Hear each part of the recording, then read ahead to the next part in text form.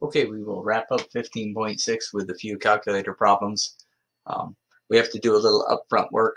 You can't just punch this straight into your calculator here. You have to think about taking it out of logarithm form for all of these. So on this one, you know that since there's no base written right here, that it's the common logarithm. So we can think about this as 10 raised to the 8.9 power is equal to x. And so there's where we get our calculator problem that is going to yield this answer. And of course, when we raise 10 to that big power, we're going to get an awfully big number. Okay.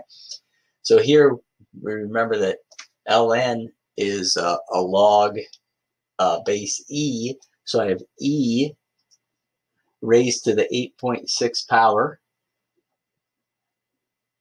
And that's equal to x. So here's the calculator problem that we need to do. And then that's going to yield this answer. Okay.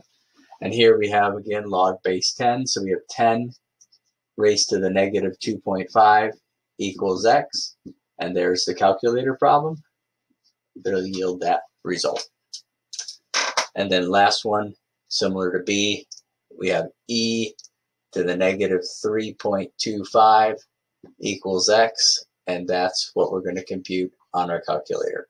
So you might have to practice a little bit finding this button on your calculator, but it should be pretty easy to research in case you can't find it.